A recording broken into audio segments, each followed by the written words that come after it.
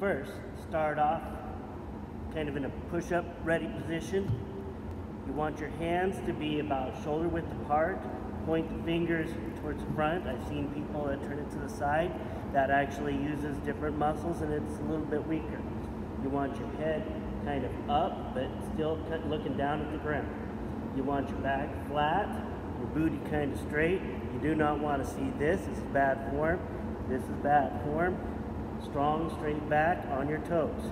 If you have your hands under your shoulders, your feet shouldn't slide back. When people get their hands up in front of them, up by their head, that your feet actually start to slide, even mine do. Okay, so hands under your shoulders, you're going down until your elbows are at 90 degrees.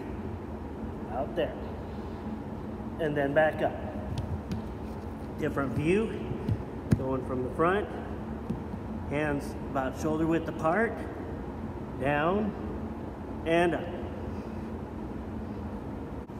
Okay, we're going to show you a proper curl up. This is one that we'll be using a lot this year. Okay, proper curl up.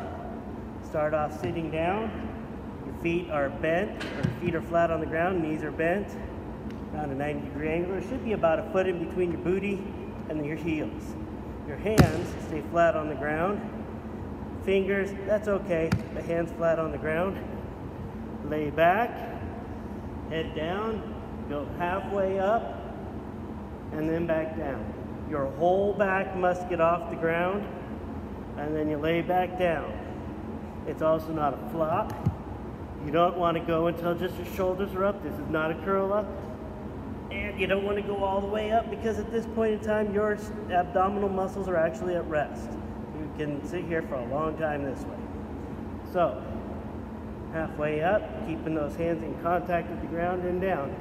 Slightly different view. Halfway up and back down.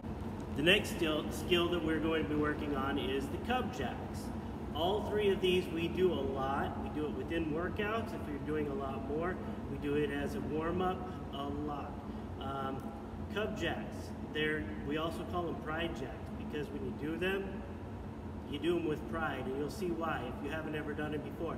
For a lot of you guys, this is kind of old school stuff. You guys have this down. Practice it nonetheless. Okay, a cub jack. You start off with your hands by your side, and just like any old regular jumping jack, as your hands go up, your feet go out. And your hands go down, your feet go in. Some people actually end up opposing, and that's not what you want. So, hands up, feet out, and hands in, hands down, feet in. And then you actually, how we count. We count by spelling out cubs. I'll go slow through it once. We usually do 2 rounds. First round I'll do it slowly. Second round I'll do it quicker. You actually skip a cub jack between each count. So it's like this. C, U, B, S, cubs. C, U, B, S, cubs. That would be 1 round. We usually do 2 rounds at a time. If you're in the 6th grade, you'll really want to work on this when we come back together and we're all doing it. The count is, it's kind of funny to watch people goof it up. Okay, I'll do 2 rounds. I'll do it a little bit quicker. Hands by your sides, ready, begin. C, U, B, S, cubs. C, U, B, S, cubs.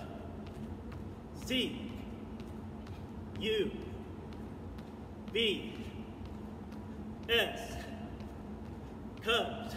C, U, B, S, cubs. There you have it.